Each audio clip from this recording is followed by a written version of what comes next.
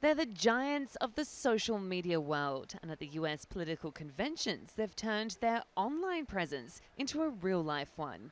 Facebook and Twitter have set up brick-and-mortar sites at both conventions, a powerful reminder of the unprecedented role they and other social media platforms like Snapchat and YouTube are playing in this election process. Twitter has become the lifeblood of this election, both candidates using Twitter to announce their VP nominees. After Melania Trump's speech, it was actually on Twitter that the story broke, comparing it to Michelle Obama's 2008 speech.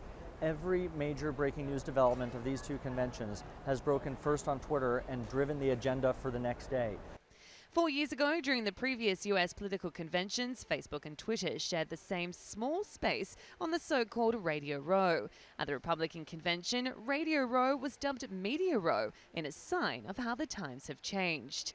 Facebook now boasts nearly 1.6 billion monthly active users, up 60% from the last election in 2012. And according to a new survey by the Pew Research Center, a majority of US adults, 62% of them, get news on social media. And the tech giants are trying to capitalize on that at the conventions. Facebook alone has 3 areas at the conventions. Here at the lounge, there are live data screens showing which candidates and topics are being discussed the most. And for the first time, their live video streaming feature is really on show with studios that media organizations and others can use.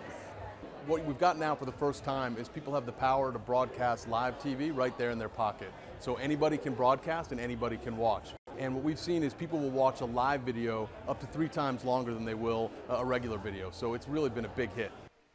But it's not just the tech giants themselves who are benefiting from more eyes on the small screens. Donald Trump has had particular success in getting noticed online. Social media management company SocialFlow estimates Americans have spent a staggering 2,171 years reading about Trump in the last 12 months, while they've spent less than half that on his Democratic rival Hillary Clinton.